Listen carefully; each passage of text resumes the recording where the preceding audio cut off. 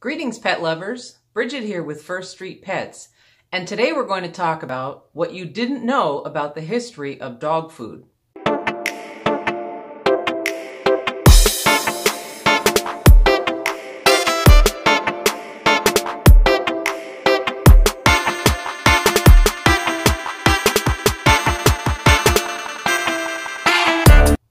Dogs have lived alongside humankind since our earliest days on Earth. There is evidence going back as far as 15,000 years showing that dogs lived alongside people as their companions. Some of this evidence includes being buried in the same graves with their human family, with adornments on their skeletons like necklaces and other items showing that they were a beloved part of the family. Some of these remains of the ancient dogs were analyzed by researchers who found that these dogs had been fed a diet of wheat and other grains and vegetables in addition to animal proteins, which tells us that these dogs were fed by people, because if they had been hunting and scavenging on their own, their diet most likely would have been 100% meat. This trend of sharing the family meals with dogs continued largely unchanged for thousands of years.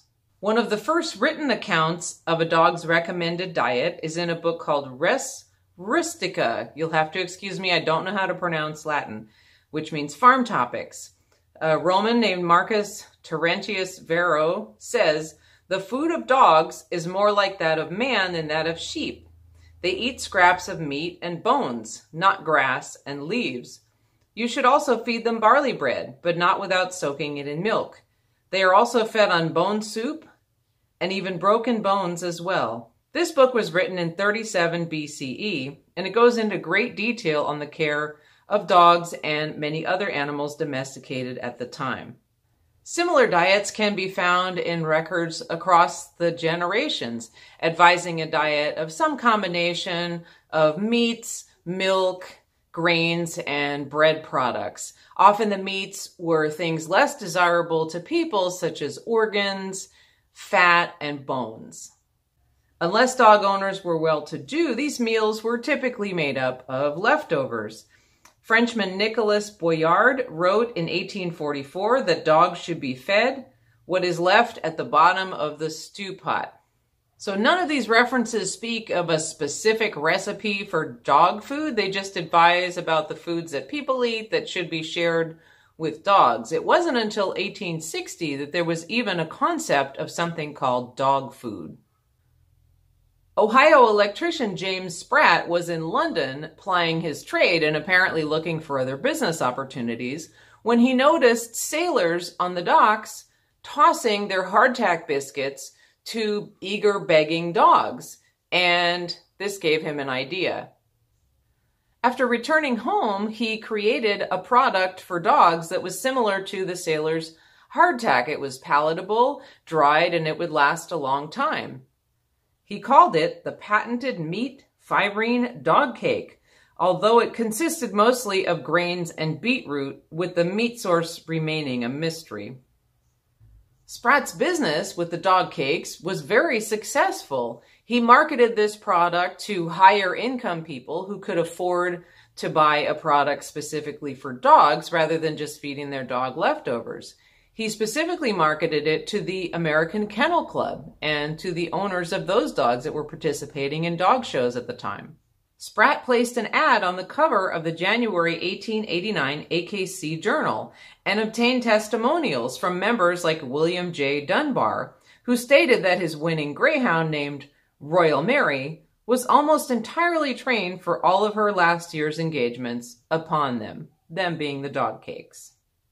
In 1907, American inventor Carlton Ellis, also credited with the creation of products like varnish and margarine, came up with the now iconic bone shape for dog cookies.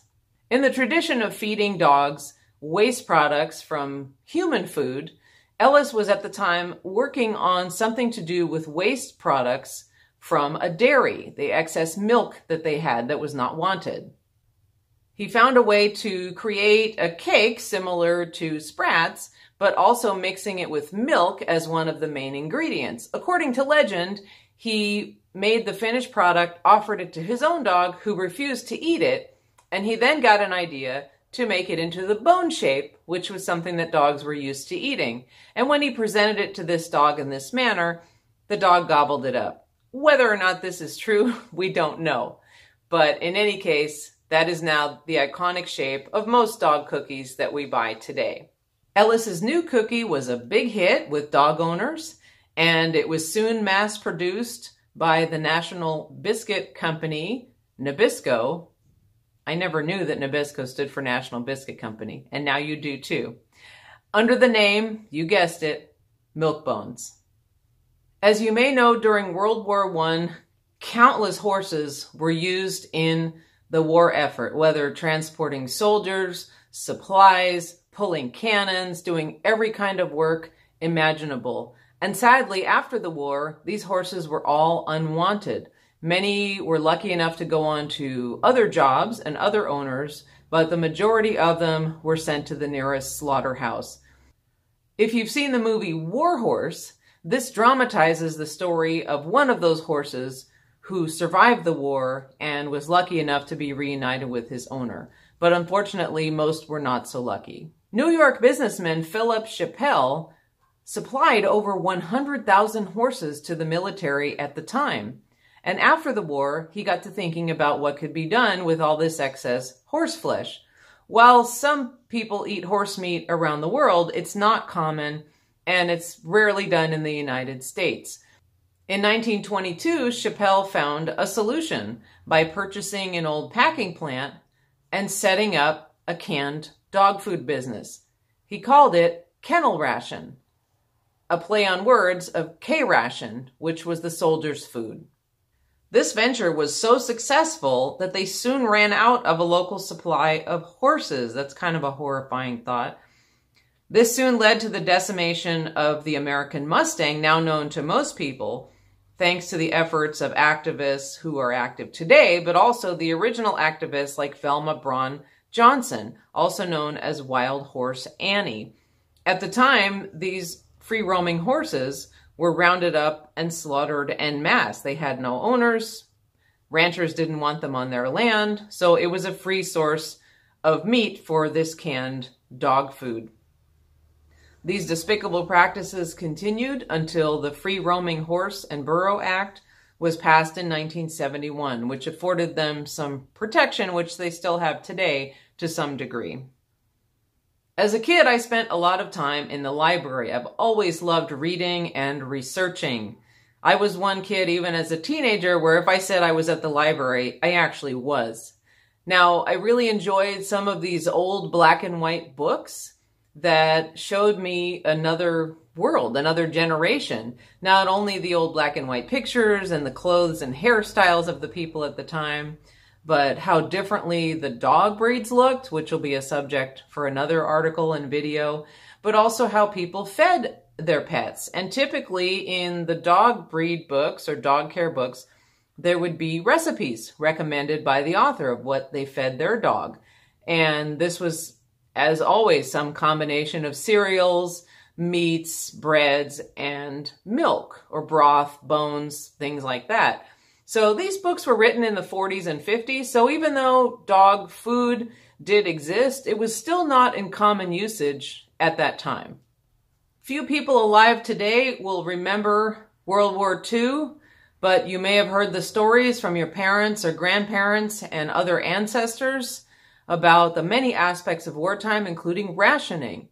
My own grandmother saved every bit of bacon fat in a can that she kept in the refrigerator, and every piece of foil that we used was folded up and saved to use another day. We didn't throw a lot of stuff away.